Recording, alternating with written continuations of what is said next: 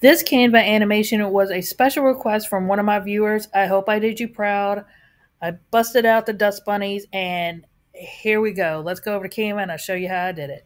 So the first thing I wanted to do personally is I'm going to change my background color to black, just because if you see when stuff moves, you'll see like a blank part of the background, and we don't want to see that. We want to make sure that that's all covered. The next thing I did is I went into elements, and I think I went into slate, and then I'm going to go into photos. I like slate. I just want something with a little bit of texture on my background, so when it transitions. So I found this slate right here, which is a blue-gray slate background. I thought it worked really well. So I'm going to put that in there like that, and then I'm going to turn the transparency down to about halfway, or between 40 and 50, just to give that just a little bit of texture on that background. Now, since I'm going to use this background throughout my whole thing, so say you have like 10 pictures you want to do this to. So you're going to just duplicate the page and make 10 copies. Here's another trick you can do too. If you want to, I'm going to delete this page. I'm going to highlight this page, and I'm going to put Control A, and then I'm going to hold down my Control key and push Control D, and I can make my copies that way. So I can make a bunch of copies that way. But for this, I'm just going to do 2 versions of this so you can get know what I'm doing in practice. So next, I've got my background done. I've got all my pages set up with that background that I'm going to use. If you want to, you can probably lock them in there if you want to, but I just didn't. So I'm going to go into elements now. I'm going to go into my recent images, recently used. You're going to get your own images, of course, and I'm going to pull out the image I'm going to use. So I'm going to use this one for now, and I'm going to make 2 copies to start. I'm going to take one, put it across the whole background like so. I'm going to tilt it a little bit. Make sure it covers all your spots, so just pull it out till it covers the whole background.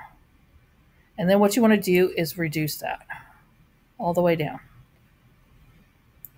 Now I'm going to go, I want to animate this one. I'm going to go into animate. I'm going to go down into reveal. I'm going to put ink on that one. We want it on enter, and I like splotch. So that's going to come and splotch in there. That's your first step that's done.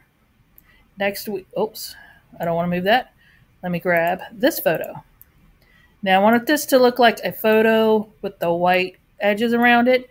Do not use the stroke style up top for that. We want to use an outline, because if you use the stroke style in the animation, for some reason it disappears. So we're going to go into edit. We're going to go into shadows. I'm going to go into outline. I'm going to change that outline to white. And then you're just going to make it how thick you want to make it. Like so. And that is going to be your main photo. Now we'll animate those in a minute, but we're going to get the next parts done. All right, so I'm going to go back to my recently used. I did 3, so I want to get 3 copies of this. And then what I wanted to do, I went into frames. And what next? I used paper and blobs depending on the photo. So for this one, we'll use paper. You can use any frames that you want to. So I'm just going to grab maybe like this one. I want it kind of torn on both sides. This one and this one. So we're going to use these 3 tears. So I want to stick a photo on each one. That one's got one. That one's in this one. And that one's in this one. This one, I'm going to go and enlarge it and highlight mom.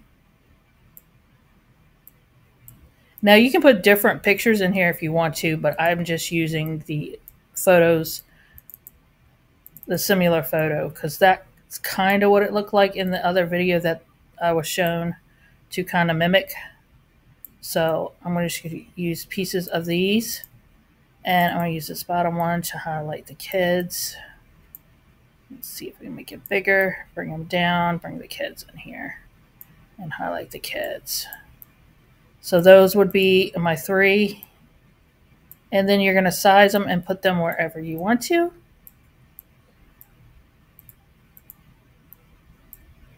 I'm going to put one here, and then I'll pull that down here, put that in this way. I want to take that and make that bigger, make that more of a focal point, like so. And what we want to do is turn these down to about 50.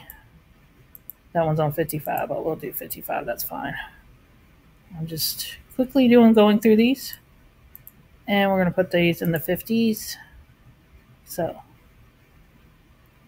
now for these, what you want to do, you're going to go to animate. Well, we're going to use these, or we're going to use tectonic for these. I'm going to put tectonic, and I'm going to take the intensity down. I'm going to take it and kind of put it right where the crown is.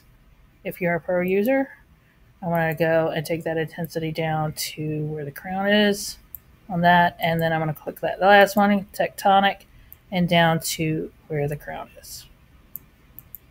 Now we got our movement here, here. Now we want our main picture. We're going to test these and make sure they're going over top. We want them to go over top. So we've got our main picture. We're going to go and animate with that. And then what you want to do for that one is we want to use succession right here. And then I'm going to turn that speed all the way down. Make sure it's all on enter and all the way down. So, and as you can see, they're all coming together. So the last tidbit was, I'm going to go into elements, go out of here, go out of frames, and I am going to put poem because the one that I was shown had words going across of it. So I'm going to go see all. I'm going to grab this one right here. I'm going to remove the background. As you can see, you can't really see it. You could use it this way if you wanted to, but I am going to edit. I am going to go in a dual tone, custom, change it to white, change this one to white, and then I'm going to place this where I want to place it. So maybe I want it coming here across them, and then you can size it however you want. You want it coming up a lot, a little, and then I'm going to animate that with a pan. I do believe I'm going to pan that. No, let's do rise. Let's do rise. And I'm going to do it slow with that.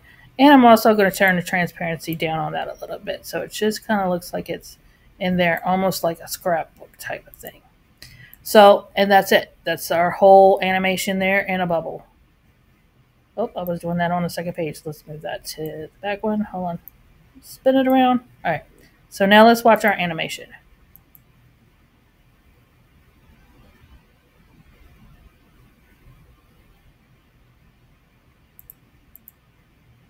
And it looks a little wonky right now.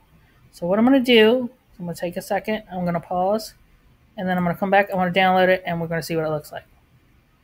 So I've uploaded this. So sometimes when you play it in Canva, it'll look chunky. And it doesn't look, you can see it kind of stutter and stuff like that. But once you download it, it'll be smooth. So this is what the downloaded version looks like of the same animation that we just did.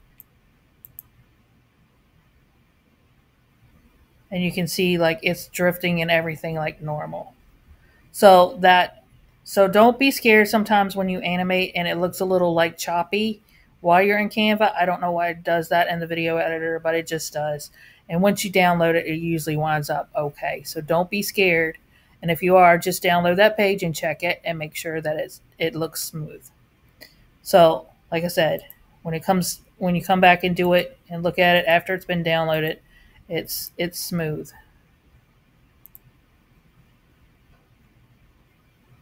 And you can see that floating in there. So if you want to hang around a little bit longer, we'll do one more just so you can get that the mojo down. So let's go into elements. I'm going to go into my recently used because we can do that faster now that I know everything that I want to use is in here. So we're going to take this couple here. I'm going to duplicate. I'm going to put them at the background.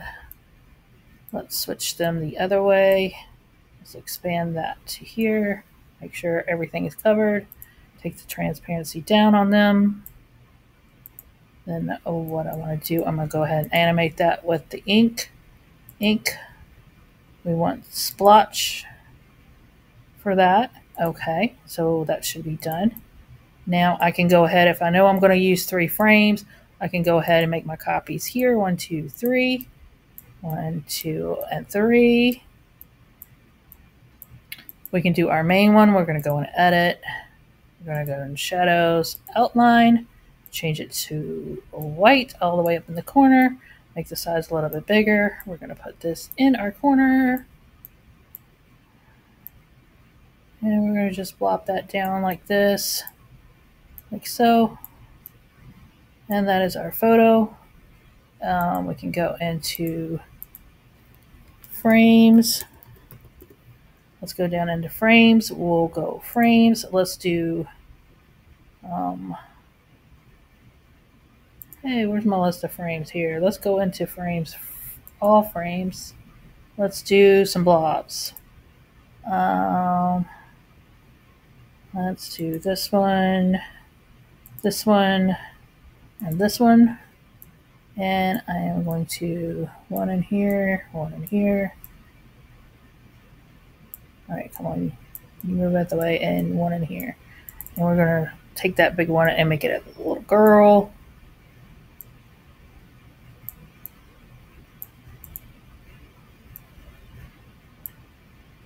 This one of Dad.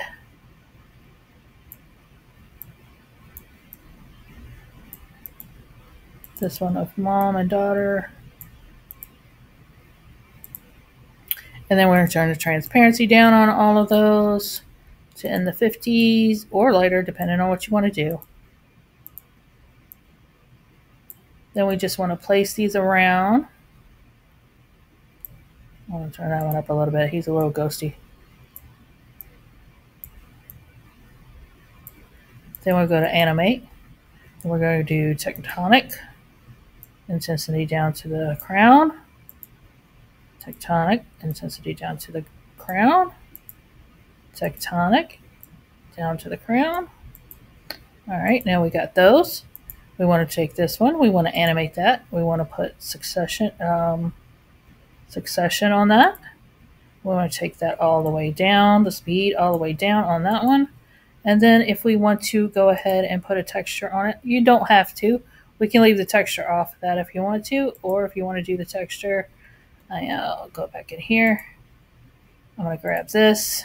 I'm going to change it to a blue that's in the photo. Let's change it to like this light blue. I'm going to change this, take this down.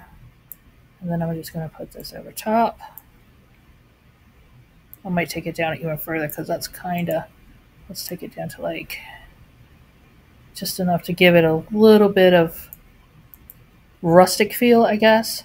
And then we can go ahead and look at our animation. See, once you get it down, it'll take you no time to do one of these because you already know what you're doing. See, but like it's playing in Canva and it's like being really, oh, and I forgot to do the poem. So I can go and grab this over here. I'm going to just Control C this. Control V this. Maybe I want it to come in this way. I'm going to take the animate and on rise, I'm going to go this direction. So it's going to come down on this one. So I just changed the direction because I'm coming in from the other corner and I put it in the down direction. So if we watch this, now remember this is Canva, it's going to look kind of choppy right now. But if I download it, it won't. And if I need to, you can extend it and make it play